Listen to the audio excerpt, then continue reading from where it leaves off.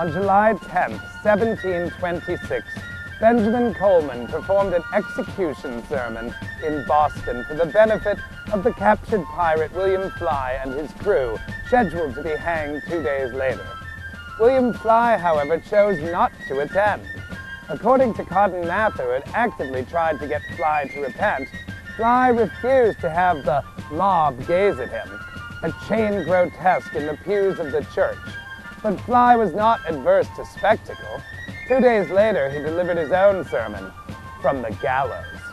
This Day in History brought to you by the Freedom Trail Foundation, partnered with the Massachusetts Teachers Association to bring history to life.